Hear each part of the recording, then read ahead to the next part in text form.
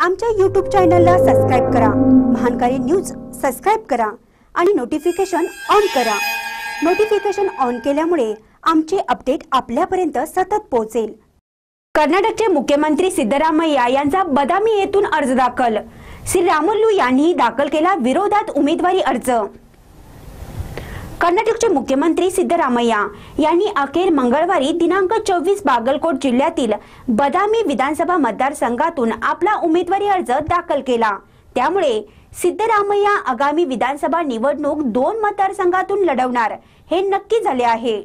मुख्यमंत्री सिद्धरामय्या हे म्हैसूर जिल्ह्यातील वरुण मतदारसंघाचे प्रतिनिधित्व करतात, पण धर्मनिरपेक्ष जनता दलाचे प्रदेशाध्यक्ष व माजी मुख्यमंत्री एच.डी. कुमारस्वामी यांचे आव्हान स्वीकारून यंदा चामुंडेश्वरी मतदारसंघातून निवडणूक लढवण्याचा निर्णय सिद्धरामय्या यांनी घेतला।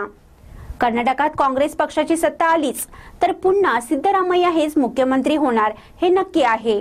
त्यामुळे सिद्धरामय्या हे 2 मतदारसंघातून निवडणूक लढवणार अशी चर्चा सुरू होती।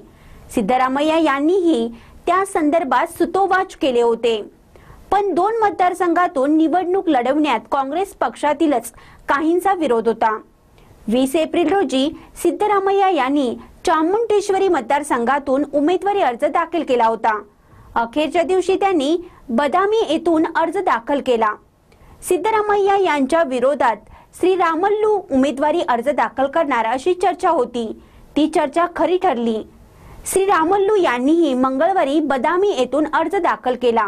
त्यामुळे बदामी येथील निवडणूक चांगलीच रंगणार आहे। महानकारी न्यूज साठी इंगळीहून राजू कोळी।